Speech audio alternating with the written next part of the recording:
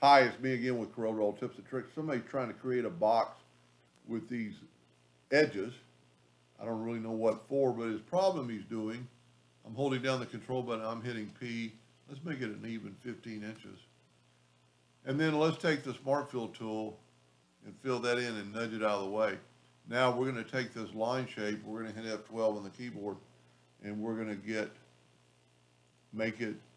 let's make it a little bit bigger. Let's make it a 50 points. Make it a little bit thicker. Then hit F12 again and turn it into a dash line with some dashes. That'll be a good one. Now, if you look, our dashes aren't perfect.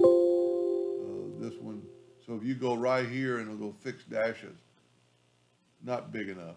Not. Tell you what, let's go back to 36 points. Maybe that's what. It's just too thick. Now let's go back, hit F12 on your keyboard, and we'll make it a dash line.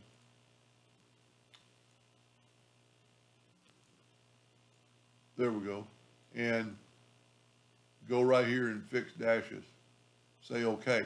Now his problem is when he nudges that back over and he takes a rectangle around it and he fills that in with a different color, let's say, it doesn't go, it just makes a box because of the fact that these lines are just lines. If we look at these lines in wireframe, you can see it's just a line. It doesn't have any, the lines are actually in the middle and it's just going there. So you need to select your line. As you can see, I've got my line selected. I'm going to go to Object and convert the outline to an object. And then when we fill it in, let's get this thing out of the way. Let's hit P, put that in the center of the page. Use the Smart Fill tool. Now you have that outline. And then you could take the Smart Fill tool again and hit red, fill that in, and now you have that notched look. And then you could left click, right click if you're going to cut it out.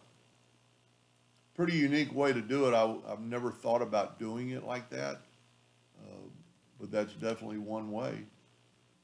Anyway, I hope that helped him a little bit. Thank you for watching.